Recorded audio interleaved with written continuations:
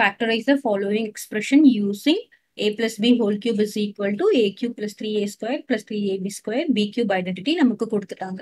So first one என்னன்னு பார்த்தீங்கன்னா இங்க என்ன இருக்கு 64x cube இருக்கு. So 64x cube can be written as 4 cube x cube னு எழுதலாமா? அப்போ இது நம்ம என்ன எழுதலாம் 4x the whole cube அப்படின்னு எழுதலாம். கிளியரா? So this resembles என்னன்னு பார்த்தோம்னா a cube. So 4 4s are 16, 4 multiplied by 4 multiplied by 4. 4 4s are 16, 16 4s are 24. அப்புறமா லாஸ்டா இங்க 27 இருக்கு. So 27 நான் எப்படி எழுதுறேன்னு பாருங்க 3 cube அப்படின்னு எழுதுறேன். So 3 cube resembles what? B cube. அப்போ நம்ம நடுவில் இருக்க டேர்ம்லாம் என்ன வரும் 3 into a square என்னது 4x the whole square. அப்புறம் a square b, bன்றது என்னது 3 plus 3 into 4x into 3 square plus இந்த லாஸ்டா 3 cube. இப்போ பார்த்தீங்கன்னா என்னது 4x square என்னது 16x square வரும் 16 into 3 is 48 48 into 3 என்ன வரும் 144 வரும் 48 multiplied by 3 8 3s are 24 remainder 4 144.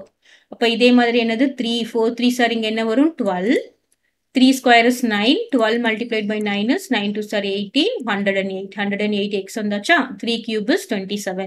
So this resembles a plus b the whole cube. Here a is equal to what? A is 4x. B என்னது? B is 3. So நம்ம இதை எப்படி எழுதலாம் 4x plus 3 the whole cube அப்படின்னு எழுதலாம்.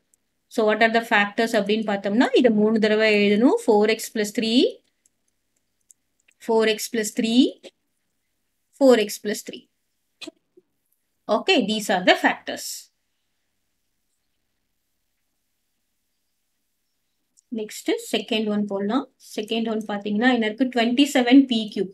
So 27p cube எப்படி எழுதுறேன் பாருங்க 3p the whole cube அப்படின்னு எழுதலாம். ரைட் அப்புறம் இங்க என்ன இருக்கு 8q the whole cube எப்படி எழுதலாம் 2q the whole cube அப்படின்னு எழுதலாமா? So 3 cube is 27, 2 cube is 8. அப்போ what is a here? A is 3p and b என்னது? B is 2q. So what is a plus b அப்படின்னு பார்த்தோம்னா 3p plus 2q the whole cube. இப்போ what are the factors அப்படின்னு பார்த்தோம்னா 3 times சொல்லணும் 3p plus 2q